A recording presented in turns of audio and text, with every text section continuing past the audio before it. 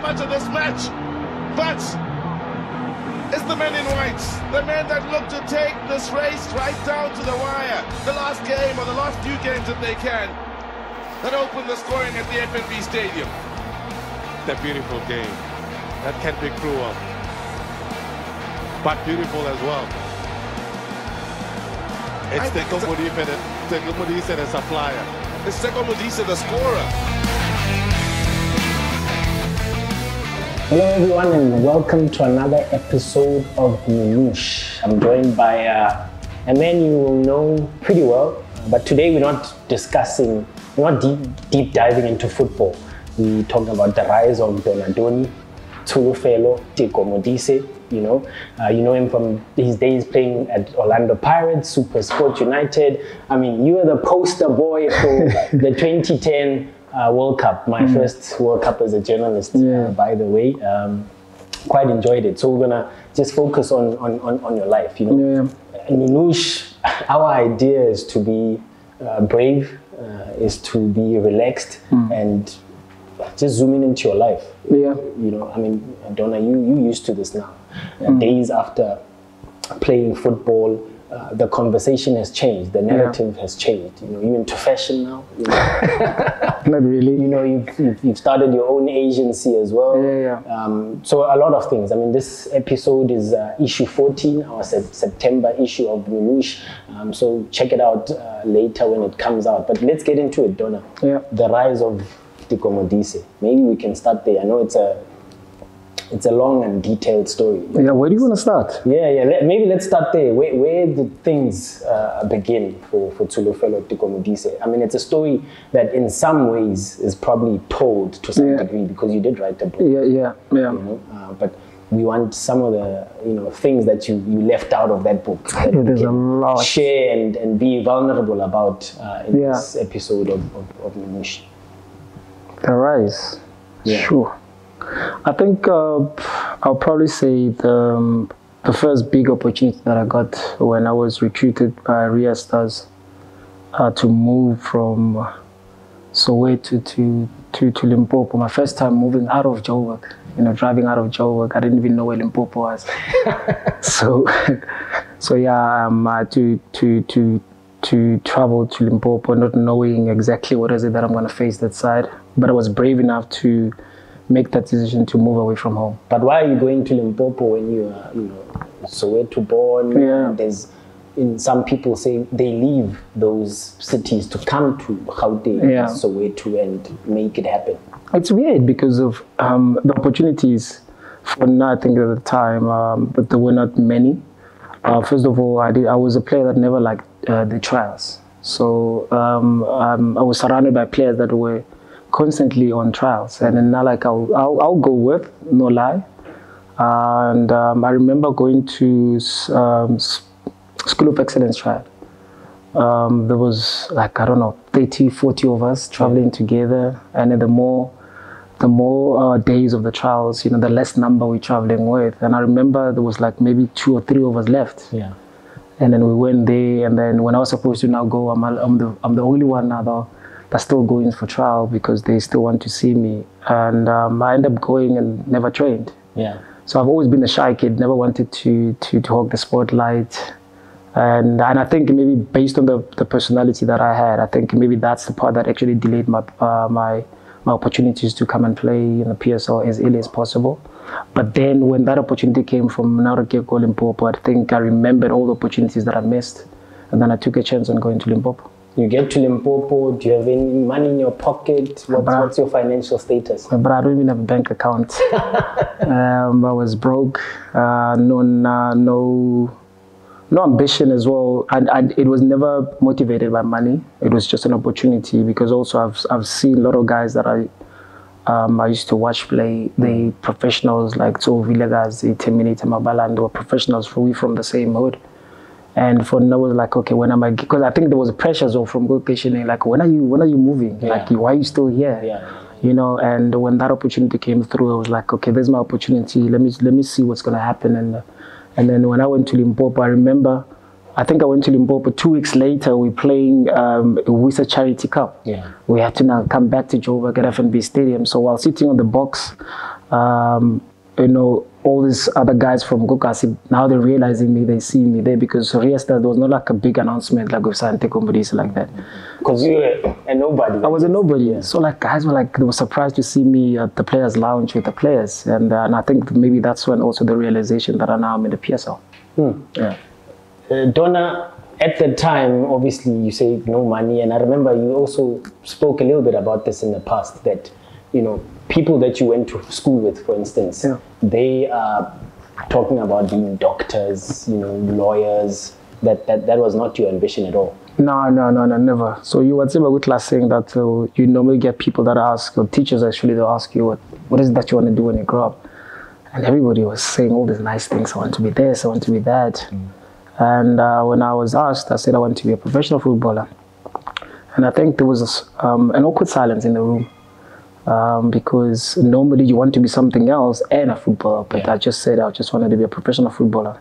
So I remember my teacher was like, what's your plan B? I said, I don't have a plan B. I just want to be a professional football player. And from there on, I started practicing signatures in the class, started making sure that I have football magazines. Like if I had money, instead of buying food, I'll buy like a football magazine and read interviews about the players as well. And just to keep in touch, because I've always been a student of the game, I always wanted to know what's happening, who's famous, who have signed, who have moved where. So for now, it was just knowing the culture of the game as much as possible, so that when I do have an opportunity, it's something that is familiar to me. So Donna, I want to hear how the family takes this. Obviously, at a young age, moving to a different city, you know, the sacrifices that you've made. I think what was fortunate, I never really stayed at home. I started moving around when I was 8. I moved around a lot. I moved around with my mom a lot. And when I was 13, 14, I stayed with the team owner of the club that I was playing for, Coventry, Diepkloof Coventry in Diepkloof. So I stayed there. And that's the guy that actually was pushing me to go for trials. And I think at some point he got pissed off that he couldn't understand why I'm playing. So the clubhouse and what you had to stay with the guy? Yeah, I was staying with him in the same house, and I had to be brought up by that family. Luckily, they took me in. And when I got the break, I was still staying with him. So it wasn't like I have to go back home and tell my mom that I'm moving. It was just something that I had to do on my own. And when that happened, actually, it was very scary, to be honest with you. Because now I'm going to a place where I don't know anybody, but also for the fact that I never actually stayed in one place for more than 2 years. So actually that helped, because I thought, okay, Shab, it's something that I've been doing anyway. So let me just go. Now at least it's been driven by football, not because of changing houses. Did you make it? I mean, you know, we kind of know the story now that Teko Modise went on to play for Bafana, the Pirates, Super Sport United. But, you know, guy. I was earning $2,000, and within the $2,000 that I was earning, I had to pay for accommodation, which was like, I think at the time was 600 rands. And you had a cell phone contract. I had a cell phone contract. So you were left with nothing. Really. Yeah, nothing really. Like, but luckily later on within the season itself, I started staying a bit because it shows that I end up playing for Orlando Pirates. So. When I don't have money, he will help a little bit because he was earning more than me. But for that time, I remember even him telling me that in fact you went about Europa, but I don't think it was a problem for me because where I come from, I never even had 2,000 in my bank account. Yeah. So there's a lot of money for me. Yeah, for you, as far as you're concerned. How old are you at this time? I think I'm 18. 2K for a boy from Soweto who doesn't even have a bank account. For you are balling. Yeah, I'm balling proper. and at an 18-year-old, to be honest, I've never had anything new that I can call my own. So for the first time, I bought myself something. So it was like for now, that was it. That's how I felt like I made it before even making it on the pitch. For the fact that I could be able to buy myself something with my own money that I've earned. Yeah, it was life-changing for me. How quickly did you feel like you became famous? How quickly did you have to deal with the, you know, some would say the demon that is the reality of being popular, famous, you know, and more money in the pocket? Because since then, people know your story, obviously. You moved on to bigger and better things. Yeah, I think because even from Kokasi, I was always known, but I wasn't that famous. even Goskela, like I was known proper, but also because of football. But I think it took time for me, for people to actually realize the type of potential that I had. I mean, Gorilla Stars, I only played 8 games, and even then, you know, there was not too many teams. 8 games only, it felt like more. Yeah, I played only 8 games, to be honest with you. And the first coach that actually gave me an opportunity was Tshepo Morap. Yeah. He's the only coach that actually gave me an opportunity. I played more games under him. Other coaches it was very difficult to break through. I mean, I had competing against quality players within that midfield. But when I went to my second team, was City Pillars. I think that's when now the fame started. But even though it was a very small community, a bit more ching-ching. Of course, it was a lot of money from 2000 to 14. so I was earning 14 in the NFD days, and that's what, 2001, 2002. Yeah. 14,000 was a lot of money, and I was luckily the team also bought me a car. So and the accommodation was for free, so I wasn't paying anything. So the 14 came straight into your pocket. No bank account, just envelope. So yeah, that's. But I also was earning more, because once I bumped into the owner of the club, anywhere that I could bump into him, he'll give me money. So I was always earning more than I was supposed to earn from the club. And when did you then have to deal with, like I said, obviously the realities of who you were? Did it change your person? Did you staying grounded? I think it changed. It changed on I started dealing with the demon last season of my NFD days. So after winning, I think it was a Football of the Year or Player of the Year from the division itself. Because now I remember people giving me a newspaper where all 16 teams were like they're looking for my signature. Yeah. I think then everybody could started treating me differently, because when you're playing NFD days, those days there was no game was televised. They didn't understand the magnitude of the fame that I had in the NFD days. But coming back to see that happening, it changed how I behave. It changed how actually people that I grew up with behave around, and already they treated me like a superstar already, because I'm in the newspaper. And from there on, and then I started now moving a little bit different. I think I became more shy than I was before, because now these are guys that I was in the same class level, and so all of a sudden now, you know, they look at me like a superstar. So it was very, very difficult to actually adjust to that. Yeah, and how do you overcome those kind of challenges? I don't think you can. I think it's a matter of how you deal with them. How sooner you actually admit and be able to deal with it, because after my super sport days, everything became fast. Yeah. From super sport to Orlando Pirates, and then everything got magnified. And then once that happened, now you've been known by the whole country. I think that's the magnitude of Orlando Pirates. You play for that team, you play well, the whole country knows who you are. And then from there, there's certain places that I can't go. I think it was all based on me. Nobody actually told me those things, but it just had the responsibility that coming with being a superstar, playing for such a big team. And so it felt like Korki gets a bit there because I moved a little bit differently. And guys, even my teammates, like they never really liked me that much. Well, when you buy Aston Martin, you do move differently.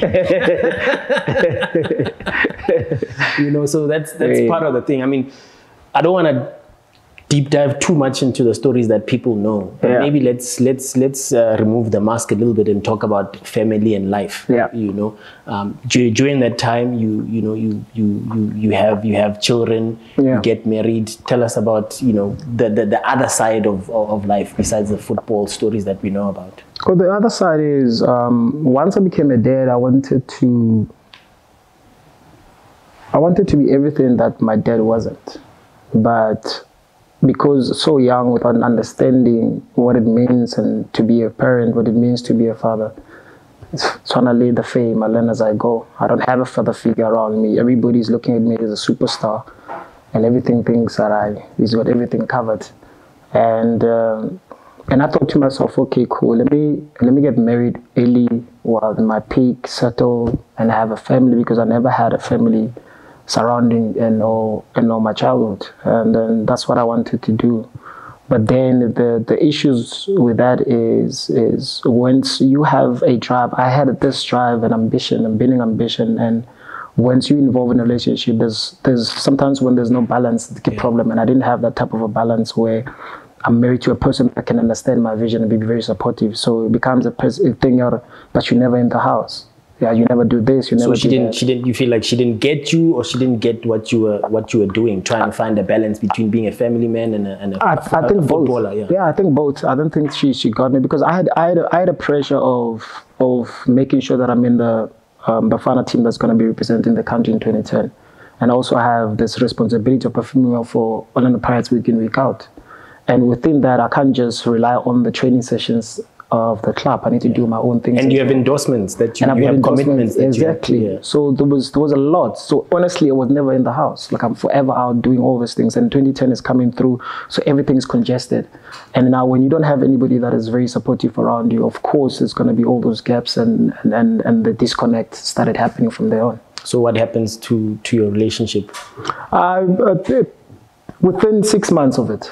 Within 6 months of the marriage, I knew this wasn't going to work because I knew that if there's one thing that I'll never sacrifice was football.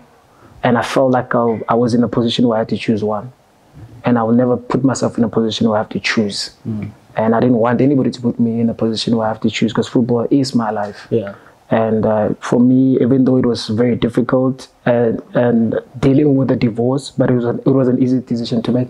How do you deal with that when you're a public figure, a Bafana poster boy, and all of that? Because everybody knows your business now. Yeah. Tabloids are coming for you. Jesus, it's still tough because then all I wanted was people to know me from being a footballer on the pitch, nothing else. And I made sure that even when I was still dating, it was always like on the low. You'll never see me in public with any woman that I've dated because I wanted to keep it on the low. But once now the media or the public actually knows about your business, you don't, and as a footballer, you don't have even an opportunity to come and say, but that's not it. That's a lie. Okay, that I can understand. Yeah. So you don't have a platform to actually explain yourself. And it's so unfortunate now that I had to, everywhere that I go into, the meetings that I had to go to and try and explain the situation, what it was. And it didn't make it any better because now you're dealing with a person also that is hurt, dealing with the hurt their own way. And then she's using the media now to deal with the hurt they're high. And only understanding that it tarnishes my name. So now it forced me out to work a little bit harder. Even on my shy days now, it made things even worse. And I remember as well, I started hating the media because of that. Yeah. Because of all the stories that were written about me, and which I understand because at the time I was just a mystery boy. People knew who I was from a football perspective, but nobody understood where I come from. So everybody wanted to find as to where is it that I come from. So when those things came through, there was like an aha moment for the media, and they used that. And for Night it was like about having good to the media. Why all of a sudden, okay, if you want to write a story, why don't you actually call me? Because there had never been any scandals about nothing you and whatever. Nothing. And I mean, also this wasn't necessarily a scandal. Yeah. It's life. You are you've fallen out of love or whatever the case may be, too busy, and you're going your separate ways. And even with that, when I decided to part ways, we had a conversation. We had a sit down like this. We had a conversation. I said, this is not going to work. This is not working. I don't want to be in a space where I'm unhappy and you are unhappy. And I've got duties and responsibilities that I need to take care of. And I've been working hard to get to this position. So let's figure out what is it that you want. Let's settle this out of court. Let's do this very quietly. And after the agreement that we had, and then everything else happened, that was so disappointing because we agreed and because even Lynn, at some point, I had to deal with that because it was painful. It wasn't something, I didn't get married to get divorced. So it was very painful to deal with that. But at least then I used football as a tool for me to be able, because that's what football has been in my life. Yeah. Everything that has been painful, everything that I've been dealing with, the traumas that I've been dealing with, I always used the football to actually help me out deal with those. So even when I was going through what I was going through, I remember I was winning individual awards still. So that actually gave me a little bit of it was your escape to some degree. Yeah. A lot. It actually, if it wasn't for football, so that's why I didn't want to be in a position where I had to choose one, because I know football, what it does for me, that other things can't. But also, you love, you didn't stop. Hey, remarried. And I thought I'll never get married again. And I did say that I'll never get married again. Yeah. And it just happened. And also because I think it's something that happened when it's a thought that came through when I was in Cape Town. And at least then I liked myself better. I was appreciative of myself and the things that I've done in the game. And, you said something very interesting to me a while back about Cape Town just humbled you. Yeah. Like, you know, you got there and it just a different environment altogether. I suppose that's when you, it sounds cliche, but you found yourself to some extent. Yeah. And this is like even the twilight of your career. You're just wrapping things up here. Look, I'm very fortunate to be able to have that opportunity to go to Cape Town, because I remember even when because I forced myself out of Sundowns to go to Cape Town. And in the salary cut. It makes no business sense. From Sundowns to Cape Town City, and you forcefully going out, especially at the age that I was in, it makes no financial sense. But I was so adamant about Cape Town and not understanding what actually Cape Town would give to me. Yeah. And once I got there 6 months into it. And Cape Town is more expensive than... It is more expensive in Joburg. But the thing is, like, because for now, I've never played football for money. So it was never about the money. Because I remember even when I had all the monies that you can actually think of, I was the most unhappiest person on earth. So it was never really about the money. Of course, it's a means you can buy certain things, but those things never actually filled the void that I was having. So Cape Town actually, when I got there, it helped me in a sense that I could walk in a restaurant and sit down without being disturbed, without anybody calling my name. And I could actually go anywhere. I don't have to dress a certain way to go certain places. And the lifestyle in Cape Town is so humble. So for now, vice versa, the lifestyle at Joburg, and I think that's when I started prioritizing things. And I don't think if I was in Joburg, I'll be able to actually have time to prioritize things, because I was so busy. But Josie, I was very busy because Sundowns, this. So I never actually had time for myself. And I think Cape Town, that was the first time in my life, being a professional footballer, that I found time for me. So that's why the feeling of also maybe settling down, having... You can do it again. I can do it again, because then I was so appreciative of so many things. And I realized as well that even if that marriage came at this time, it would have worked because I worked on myself. Now I understand myself better. And it's easy for me to actually teach other people about me when I understand myself. But at the time when I was married, the first marriage, I didn't understand. I didn't know the responsibility that I was carrying. So the frustration was, I don't even know what I'm doing. I know what I'm doing on the pitch, but I don't know everything else what I'm doing, because I look at, when I'll sit in a room in a meeting where I know that everybody's taking something from me in this room. Nobody's giving me anything.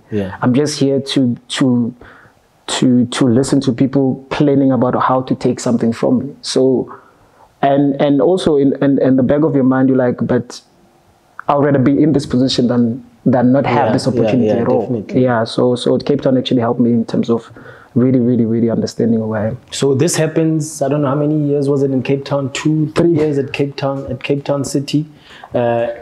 You retire eventually. You know, there's some discussions about being an ambassador and whatever, but you come back here to, how did you deal with retirement and, you know, get into the stuff that you are, you know, we'll get into that a little bit more, but how did you deal with the reality of retiring? Because some footballers just don't want to let go. You know, you can't play forever. Yeah, I think that's the truth. You know, the funny part is about my retirement was it was early August or late August or early September, somewhere, that we just won the MTN 8 Cup. And we celebrating. We out. Cape Town City it's a weird club where you can actually celebrate with the team owner. You go to that Cubana, I say, So was the only, at the time I was the only player that was fortunate enough to can actually have nice time with the management. I would chill with the management at all, because that's how seriously they took me from Cape Town City. So I was chilling there and I could see, I was scanning everybody. Everybody was so happy. But I wasn't. I was like, I'm back to that feeling again. I don't want to have this feeling again. So the whole night I was trying to figure out why I'm so unhappy when this is now 3 years of you being in Cape Town. But I've just won the league. I've just won the cup. And I remember bumping into, because we moved from that Cubana and then went to a club after that. I bumped into Tshepo September, like, hey, Tshepo, I've never actually told Tshepo this thing. I bumped into Tshepo, and then Tabo's not a speaker. I played with Tabo. I'm like, oh, Tabo, now you're an ambassador of MTN 8. It's like, no, I'm not. But I'm making more money than I was when I was playing. You see, that line made me rethink of why I'm still playing. And I remember after we had like a brief conversation at Thabo, and I remember calling my agent at the time, the very same night, when people are celebrating with their medals and all that stuff. I remember calling my manager and Jasmine, I am retiring end of the season. And this is the beginning of the season. I said, end of the season, I'm retiring. Please. So it was news to him too. He was shocked. Because he always thought I'm a very emotional person. So I called and I said, I'm retiring end of the season. I called my wife then, she was my wife still. I said, I'm retiring end of the season. Please don't tell anybody else. Because I wanted to play in the Cape Town City jersey without favors being done. I wanted to play. I didn't want Coach Benny to look at the game like, this guy's retiring end of the season, let him play. I wanted to end my stripes. I wanted still to work harder to play. And I remember when I retired, I had no plan.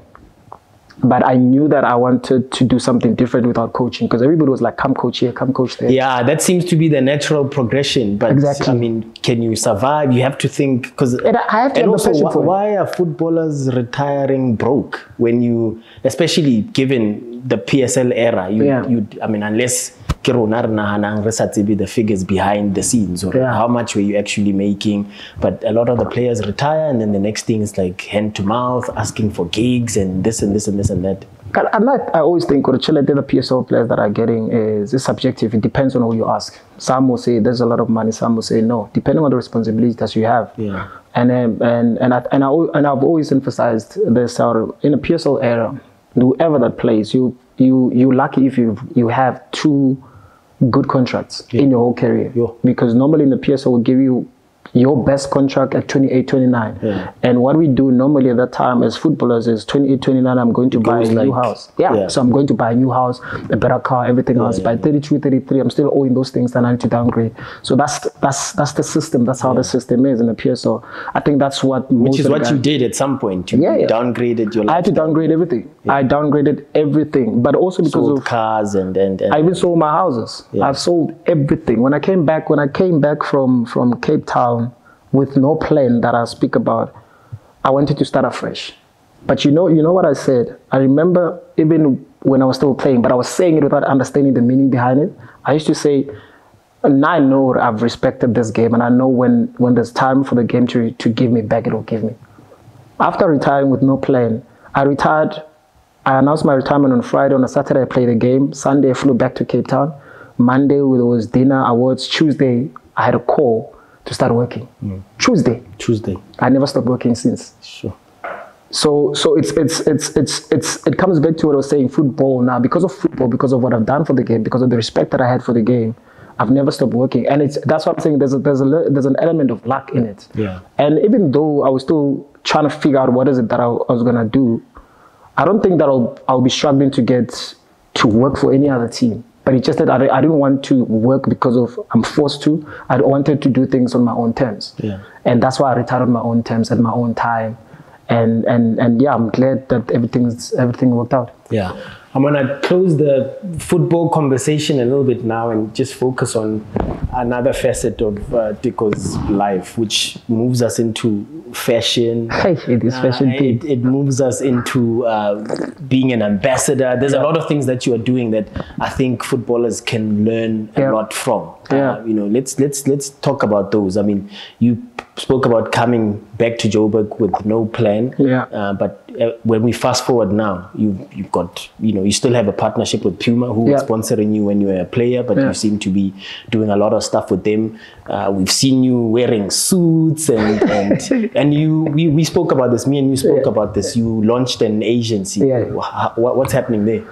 Look, the thing is, like, I try to use, because also the thing is, like, after I retired, it was the only time that I was able to own the name Teko Modise. Ever since really? Because ever since I became it was such a brand. I mean, like I mentioned, McDonald's, 2010 poster boy, Nike at some point. But once you sign any documentation that they're going to use your image, they own that space. So now for the first time... So you did a lot of research on image rights, which you probably didn't know when you were getting into those contracts. I didn't know anything about image rights. I got into the PSL, I got those opportunities without knowing anything about it. Now when we're giving a portion of money in the beginning of the season, we call it signing on fee. It is image rights. Yeah. So now, for the first time after retiring, I had no signed document to anybody. And I was like, I need to own my name first. It freed you up. Yes, because when I started playing football, every team that I played for owned my name because they were the one that pays my salary. They were using my image the way that they wanted to. So now I wanted to own my image and use it the way that I want to. And I think that's when the shift started, as to now, okay, Sharp, let me position myself properly and attract the brands that I want to work with, not because of I have to work with such a brand. And I think all the from there, and then I moved differently. Like I moved how I was a footballer, and I sustained the relationship that I had with the Pumas. My relationship with them grew, and then I started attracting. Now I'm an ambassador for Sports Pesa. Now also there's okay, by the time the episode comes out, they would have announced I'm an ambassador for Samsonite. We've got traveling bags. I'm Nice. also an ambassador for NGR jewelry as well. Nice. So there's a lot of stuff that I'm doing on the side, but also it's because understanding my value, which I never understood before. So what Thabo said to you all those years back about earning more outside football as a retired footballer, is it becoming true for you? Because I mean, your contracts between Pirates and Sundowns, they must have been lucrative contracts. Are you saying that statement becomes true now after you've retired? Like you know, I'm so grateful for Thabo September, and I wish that we can bump into each other and actually thank him for that statement. Even though he was saying it for the sake of saying it, but it changed how I started planning outside of football. And for that is, like I said, it was never about money, but I can safely say that I'm earning like a footballer. Yeah. My salary now, it's like I'm playing for Mamelodi Sundowns. Yeah. But the thing is, like now, is I enjoy the companies that I'm working with. I enjoy what I'm doing. And it's a different space altogether. And it's a very different space, very challenging, very demanding, but I enjoy the space that I'm in. And also within that, like you spoke earlier, you spoke about the agency. It's because I want the players or the people that we manage to understand the value of their names. We sell ourselves so short, not understanding the value that we have. We have agents that signs us, and then at the end of the day, we end up feeling like we're working for them, whereas they're the ones that work for us. They're working for you, yeah. So we never understood that. I've seen players struggling, even today, struggling with understanding that this agent, you making money for him is not making money for you. You understand? So it's us just trying to teach Machita the game. That's it. We're not trying to make money out of them. We're just trying to teach them the game so that we can empower these guys, so that they can empower other buyers. Because knowledge is power, really.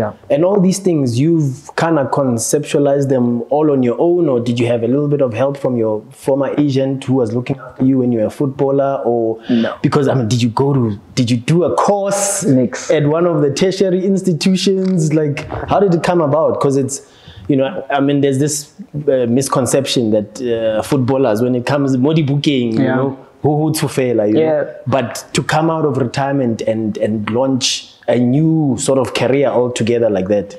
And I think it's the perception and the narrative that I've always trying to change. Or just because we play ball doesn't necessarily mean that all of us have to box us and put us in the one container and think that we all think the same, we want to do the same things. And I'm not taking sure that other guys that are doing what a normal footballer will be doing, because that's the passion that they have. That's their passion point, but I don't have that. And for now, I've always tried new things that I know that maybe when some of the guys, when they look at me, like, if he can, maybe letting like an opportunity to actually think outside the box and trying to do this. Because when I was playing, there's always this stigma of a footballer, good for nothing and all that type of stuff. And for now as well, and I think I lost so many lucrative deals based on a stigma, not because I was doing anything. It's just that the stigma, people didn't want to deal with footballers. Now things are slowly a bit changed, and you can see also all over the world, top footballers are taking their brands very seriously. And now, why can't we do that in South Africa? There's a reason why Dr. Kumar is still Dr. Kumar after 40 years after retiring. So why can't we have other doctors in the country? And he's from a different era altogether. He's from a different era where really there was no money compared to us. So now, why is he still relevant? Why is he still associated with big brands? What else do we do have as talented players within our country with different generations? Why can't they do that? So I think that's in changing the narrative and trying to make them understand that it is actually possible. So how do you sustain it? By keep reinventing yourself, rebranding yourself, constantly changing, constantly setting new targets and goals. I think that's and staying relevant. I think that's the most important thing. Staying relevant is the most challenging thing because you can be relevant getting to the wrong. Yeah. And trying to be relevant, doing the right thing. Sometimes it's the longer route, but the end game is very lucrative. That's interesting, Donna. Advice that you would give to young footballers or any athletes, really, because the space that you ventured into is, could be, football. I mean, when you're talking about Samsonite, and that's just levels, bro. So what advice would you have for athletes in general? Maybe let's not pigeonhole it into footballers per se, but we know that that's your first love. Yeah. So you gravitate towards advising footballers, but in general, how do they reinvent themselves? How do they sustain it? How do they make sure that they own their image? My advice to them is gather as much information as you can. Most of the time is footballers, because I was once that type of a footballer where I don't want too many noise in my ears. I think when people are talking, so I think I still have so much time to actually decide as to what is it that I want to do, only not realizing what's my fast. So I would say gather as much information as you want to do. And it's okay if you don't know exactly what is it that you're going to do after retiring. And it's okay. But you need to have a plan as to what is it that you want to do. I'm friends now with current rugby players. The stuff that they're doing outside the pitch is insane. Yeah. And I'm looking at footballers that are more famous than these guys. They're doing even half a percentage of the things that they're doing. And because also is the guys understand the value, their value. They understand their image rights value. Footballers, we don't. We're thinking that being able to be played on the pitch, somebody else is doing us a favor. Being signed to a certain team, somebody else is doing us a favor. Not understanding that the football itself, the product is the players. Yeah. The stakeholders are the players. And it's just that information on its own, I think that's where things we can trigger the minds, because all we're trying to do is just trigger the mind, force players to think outside the box. My advice for them is going to get as much information as you want, because we can sit here and speak about investment, you can speak about all these other things. How many footballers have invested before and the investment went sideways?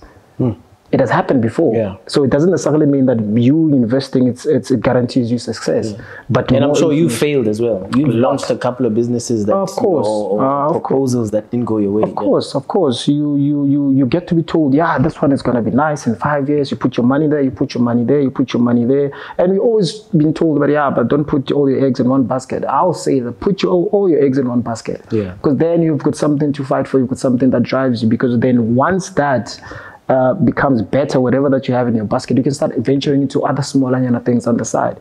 And also it's because of this is also the type of information that I also learned later on as I started retiring and started now being having conversation with different people from different segments of life, CEOs, irrespective of who the person is. You start learning, and those are the people that I never got to be in the same space because I was a footballer. Because now when I was a footballer, I swear, I'm the same mentality that Tembazwane has. Yeah. It's the same mentality that I had. I just want to play football. Yeah. I'm busy into let me play football. I used to be that guy. Yeah. And now that I find myself in spaces in rooms of well-educated people in high positions, to the information that they're giving us, I wish I knew that earlier on.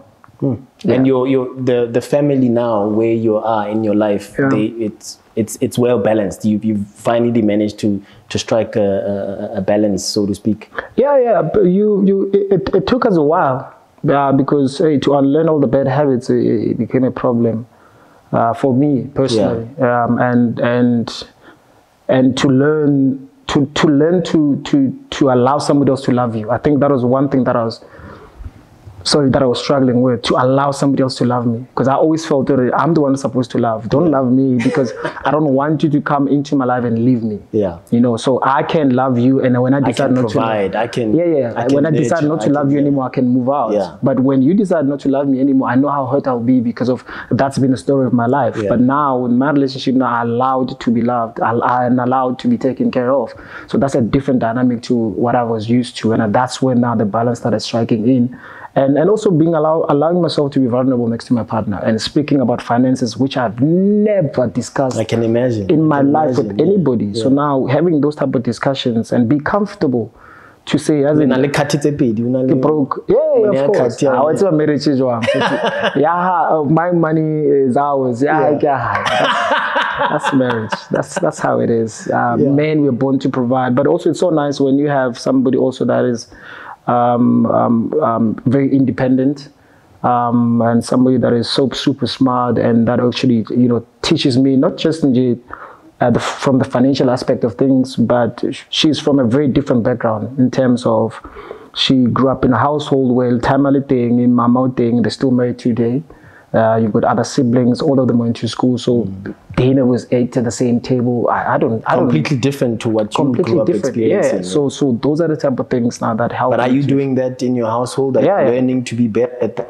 No, I've like the last 4 or 5 years, I became better at it. Like after work, I'll rush home just to have dinner on the table. Now I started to understand and I started enjoying it. I started loving it. I want to go home and eat dinner. I want to go see my son when I do have time, when I don't have time, because I know the type of works that we do. It takes so much time of you, but when I don't have any work, I'll prefer to be at home with my family because the understanding part of it. But before, when I'm free, I want to be on the street. The streets are calling, my brother. So you are raising them different to I'm trying. How you were raised, yeah. I'm trying. It's a constant struggle, right? You always trying because you hoping. You trying to do the best that you can and hoping that your kid's gonna come out right. You trying the best that you can. At times. And you're still creating a future for them because, I mean, you're still only 40. You know? Of course. Yeah. Hey, I'm free. Well, it's in public. You celebrated your birthday the other day. You went big, right? So we all know how old you are. And you're a footballer. Unless age cheating. Next. So it's next. Yeah, man. It's just that it's a constant struggle of trying to be better. But also now, I made peace with the fact that I never had a relationship with my dad. So I stopped trying to do things that my dad never did. Because my memory of my dad is very short. I was 8 years the last time I saw my dad. So I stopped competing with that. Yeah. So I'm trying to be the best person that I can without having to compare myself with anybody else. Because I know they can empower other buyers. Because knowledge is power, really, yeah. And all these things, you've kind of conceptualized them all on your own, or did you have a little bit of help from your former agent who was looking after you when you were a footballer? Or no? Because I mean, did you do a course at one of the tertiary institutions? Like, how did it come about? Because it's, you know, I mean, there's this misconception that footballers, when it comes to modi booking, you know, who to fail, you know? But to come out of retirement and launch a new sort of career altogether like that. And I think it's the perception and the narrative that I've always trying to change. Or just because we play ball doesn't necessarily mean that all of us have to box us and put us in the one container and think that we all think the same, we want to do the same things. And I'm not taking sure that other guys that are doing what a normal footballer will be doing, because that's the passion that they have.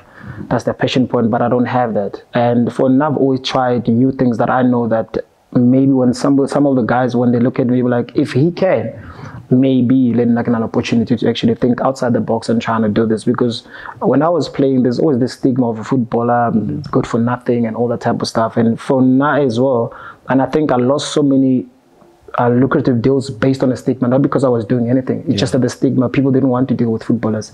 Now things are slowly a bit changed, and you can see also all over the world, footballers, top footballers are taking their brands very seriously. And now, why can't we do that in South Africa? There's a reason why Dr. Kumar is still Dr. Kumar after 40 years after the time. So why can't we have other doctors in the country? And he's from a different era altogether. He's from a different era where really there was no money compared to us. So now, why is he still relevant? Why is he still associated with big brands? What else do we do have as talented players within our country with different generations? Why can't they do that? So I think that's in changing the narrative and trying to make them understand that it is actually possible. So how do you sustain it? By keep reinventing yourself, rebranding yourself, constantly changing, constantly setting new targets and goals. I think that's and staying relevant. I think that's the most important thing. Staying relevant is the most challenging thing, because because you can be relevant getting to the wrong. Yeah. And trying to be relevant, doing the right thing. Sometimes it's the longer route, but the end game is very lucrative. That's interesting, Donna. Advice that you would give to young footballers or any athletes, really, because the space that you ventured into is, could be, football. I mean, when you're talking about Samsonite, and that's just levels, bro. So what advice would you have for athletes in general? Maybe let's not pigeonhole it into footballers per se, but we know that that's your first love. Yeah. So you gravitate towards advising footballers, but in general, how do they reinvent themselves? How do they sustain it? How do they make sure that they own their image? My advice to them is gather as much information as you can. Most of the time is footballers, because I was once that type of a footballer where I don't want too many noise in my ears. I think when people are talking, so I think I still have so much time to actually decide as to what is it that I want to do, only not realizing what's my fast. So I would say gather as much information as you want to do, and it's okay if you don't know exactly what is it that you're going to do after retiring, and it's okay. But you need to have a plan as to what is it that you want to do. I'm friends now with current rugby players. The stuff that they're doing outside the pitch is insane. Yeah. And I'm looking at footballers that are more famous than these guys. They're doing even half a percentage of the things that they're doing. And because also is the guys understand the value, their value. They understand their image rights value. Footballers, we don't. We're thinking that being able to be played on the pitch, somebody else is doing us a favor. Being signed to a certain team, somebody else is doing us a favor. Not understanding that the football itself, the product is the players. Yeah. The stakeholders are the players. And it's just that information on its own, I think that's where things we can trigger the minds, because all we're trying to do is just trigger the mind, force players to think outside the box. My advice for them is going to get as much information as you want, because we can sit here and speak about investment, we can speak about all these other things. How many footballers have invested before and the investment went sideways? It has happened before. Yeah. So it doesn't necessarily mean that you investing, it guarantees you success. Yeah. And I'm sure you failed as well. You launched a couple of businesses that, or proposals that didn't go your way. Of course. You get to be told, yeah, this one is going to be nice in 5 years. You put your money there, you put your money there, you put your money there. And we've always been told, but don't put all your eggs in one basket. I'll say that put all your eggs in one basket. Yeah. Because then you've got something to fight for, you've got something that drives you. Because then once that becomes better, whatever that you have in your basket, you can start venturing into other smaller things on the side. And also it's because of this is also the type of information that I also learned later on as I started retiring and started now being having conversation with different people from different segments of life, CEOs, irrespective of who the person is. You start learning, and those are the people that I never got to be in the same space because I was a footballer. Because now when I was a footballer, I saw it. I'm the same mentality that Tembazwane has. Yeah, it's the same mentality that I had. I just want to play football. Yeah, I'm busy into let me play football. I used to be that guy, and now that I find myself in spaces in rooms of well-educated people in high positions, to the information that they're giving us, I wish I knew that earlier on. Yeah. And the family now where you are in your life, it's well balanced. You finally managed to strike a balance, so to speak. Yeah. But it took us a while because to unlearn all the bad habits, it became a problem for me personally. And to learn to allow somebody else to love you. I think that was one thing that I was struggling with, to allow somebody else to love me, because I always felt that I'm the one supposed to love. Don't love me, because I don't want you to come into my life and leave me. Yeah, so I can love you, and when I decide not to love, when I decide not to love you anymore, I can move out. Yeah. But when you decide not to love me anymore, I know how hurt I'll be, because of that's been the story of my life. Yeah. But now in my relationship, now I'm allowed to be loved. I'm allowed to be taken care of. So that's a different dynamic to what I was used to, and that's when now the balance started striking in. And also allowing myself to be vulnerable next to my partner and speaking about finances, which I've never discussed in my life with anybody. Yeah. So now having those type of discussions and be comfortable to say, as in, broke. Yeah, of course. I want to marriage. Yeah, my money is ours. That's marriage. That's how it is. Men, we're born to provide, but also it's so nice when you have somebody also that is very independent, and somebody that is so super smart, and that actually, you know, teaches me not just from the financial aspect of things, but she's from a very different background in terms of she grew up in a household where Tamale thing, in Mama thing, they're still married today. You've got other siblings, all of them went to school, so dinner was ate at the same table. I don't completely different to what you grew up experiencing. Yeah, so those are the type of things now that help. But are you doing that in your household? Learning to be better at that? No, I've like the last 4 or 5 years, I became better at it. Like after work, I'll rush home just to have dinner on the table. Now I started to understand, and I started enjoying it. I started loving it. I want to go home and eat dinner. I want to go see my son when I do have time, when I don't have time, because I know the type of works that we do.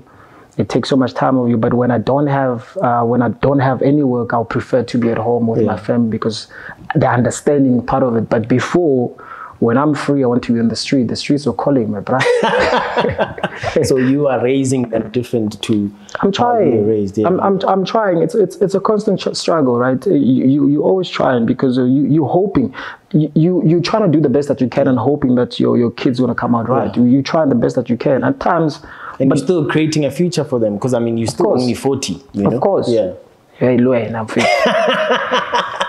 Well, it's in public. You celebrated your birthday the other day. You went big, right? So we all know how old you are, and you're a footballer. Unless age cheating, next. So it's next. Yeah, man. It's just that it's a constant struggle of trying to be better, but also now,